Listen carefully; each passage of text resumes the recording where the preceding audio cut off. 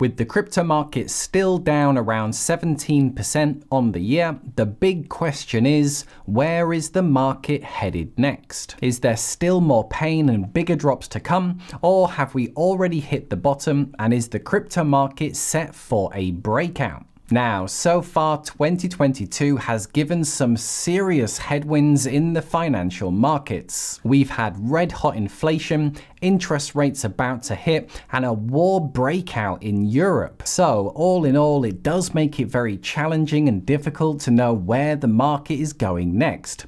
Having said all that, after doing some research, I'm going to show why I remain optimistic about where we go from here. And so in this video, we'll be looking at the technicals, so what are the charts saying right now? Then we'll take a look at the data and see how have the markets performed in times of war and crisis in the past.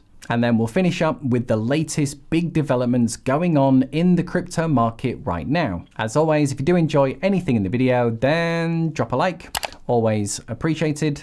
Okay, first up, we'll take a look at a couple of charts and we'll see if the outlook is bearish or bullish. Ready? Let's do this.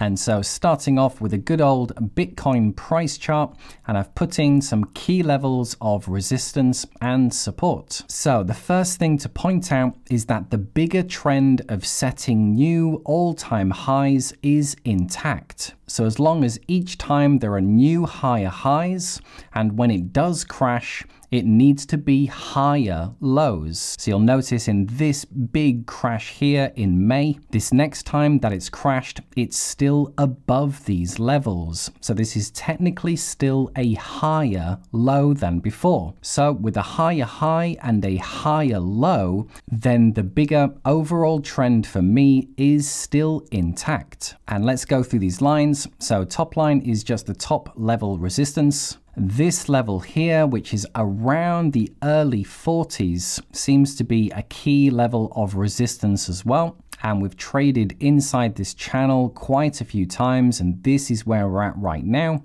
And when it comes to support, there seems to be a major support line around about the $30,000 mark. And most recently, you can see we are still quite a way above it. But if this breaks, then this is why lots of people are calling for this $20,000 mark. And this was the previous all-time high of the last big bull market. And so the main thing for me I'm looking at is that as long as we stay above this $30,000 mark, I would say the bigger overall trend is still intact. And the next chart we're going to take a look at is the liquid supply of Bitcoin as a percentage. So what is a liquid supply? Well, this is when people are taking their coins off the exchanges and it's going into cold storage. So another way to look at this is the long-term holders are increasing. So the chart that we looked at here was the most recent crash and what we're going through right now. And this is the price, which is overlaid in the background here. And then in blue is our illiquid supply. So you can see as it peaked out here in May 2021, it hit 76%. Yes, we did get this initial crash as people move it onto exchanges and out of cold storage. But what we're looking at here is that since then, and even after this most recent crash, illiquid supply continues to be going up.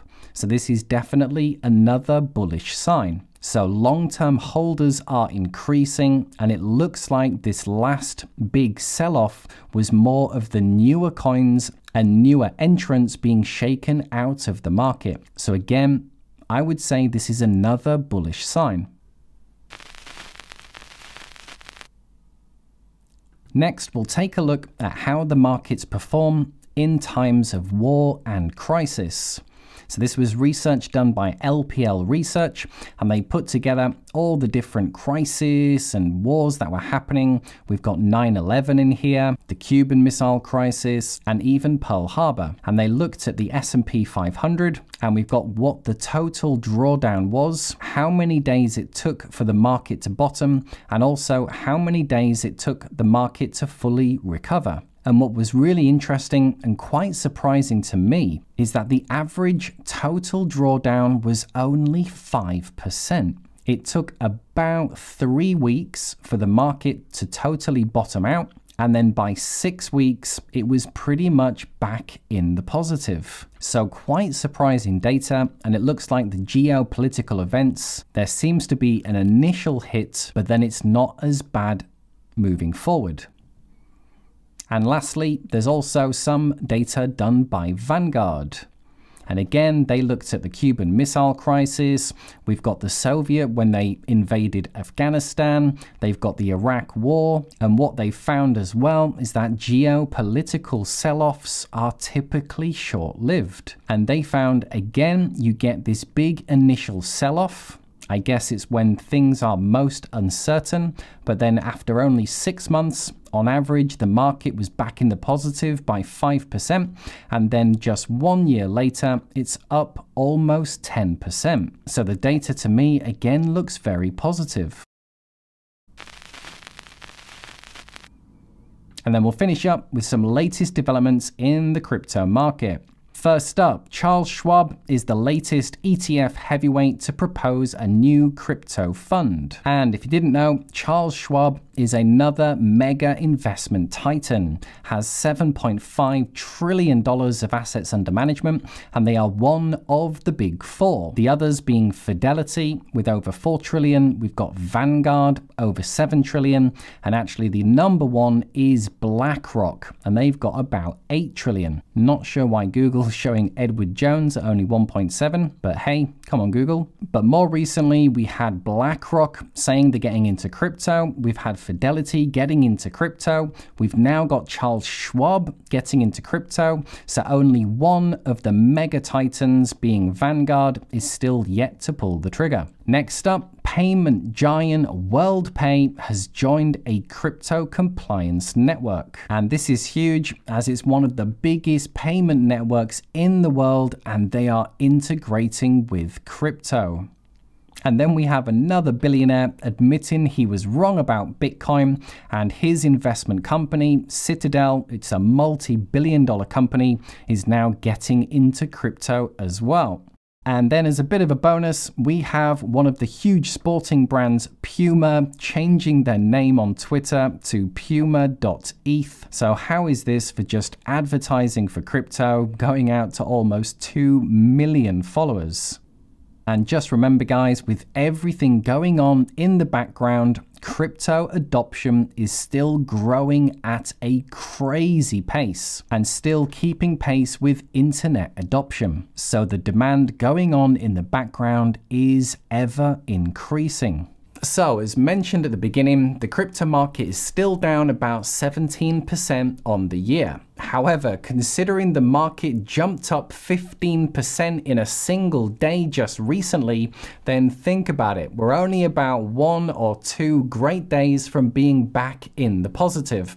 And considering everything that's going on right now, that is pretty damn good. From a technical point of view, the bigger trend of setting higher highs and higher lows is still intact, and the illiquid supply, as more people are moving their coins from exchanges and into cold storage, more people are becoming hodlers.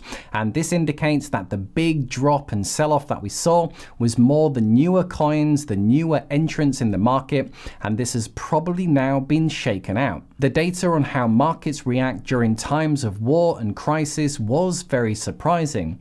It typically showed there's a big drop in the beginning, which is the time of maximum uncertainty, and then on average it bottoms out after about only 3 weeks, and then it's back in the positive after 6 weeks. And the developments in crypto just keep coming in thick and fast, so much that it's really hard to keep up with. The 3 highlighted was the $7.5 trillion mega investment whale, Charles Schwab, finally getting into crypto, and this now just leaves Vanguard of the top 4 mega titans that are yet still to get involved. The world's largest payment processor, WorldPay, has now joined a crypto network, and another billionaire has admitted he was wrong and is now taking his own multi-billion-dollar company and getting into crypto. And for these reasons, this is why I remain bullish on the crypto market. However, just know, whenever I talk about something that could potentially break out or explode, I always have a 1-year minimum time frame in mind, as anything less than that is more trading and not investing. As much as I would love my videos to mark the exact bottom of the crypto market every single time, the reality is that this will rarely be the case. And the truth is that the next day or week or month, as crypto can jump up or crash down 15% in a single day, it makes it virtually impossible to know where it's going in the short term. However, in the medium to long term, I think the outlook is looking great. And the next bull run in crypto is going to be epic. So there you are, guys. Hope you enjoyed. Tell me, are you bullish or bearish with everything going on right now? Let me know in the comments below. But for now, just to say, if you did enjoy anything in the video, then drop a like.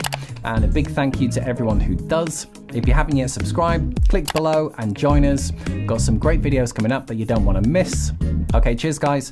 Thanks for watching, and I'll see you in the next video. Bye for now.